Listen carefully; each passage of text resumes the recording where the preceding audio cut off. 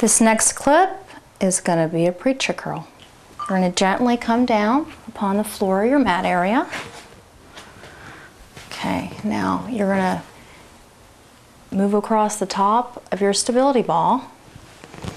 You can put your weights in front of you. Now, you have two options here. You can either keep your knees on the ground, or you can come up upon your toes. That's a little bit more challenging, but I feel that it kind of protects the back a little bit more when you're on your toes. Okay, so you're gonna roll onto the ball. See, I have my toe, I'm on my toes.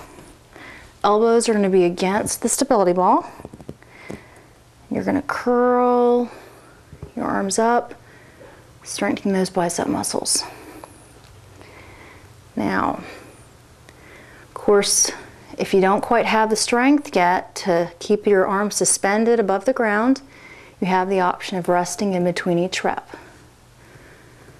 Okay, I like to start off with just the basic curl position. If you want to change it up a little, you can go into a hammer position. Bring them both up at the same time. Keeping those elbows stable. Try and keep your back and neck relaxed. Of course, you're going to exhale on the way up.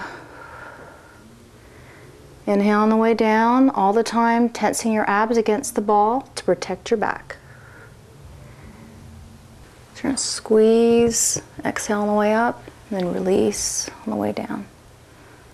Squeeze all the way up, tensing those biceps, relaxing down. Other option is a hammer curl, squeezing up, keeping those elbows nice and stable, bringing them down. Exhale up. Inhale on the release.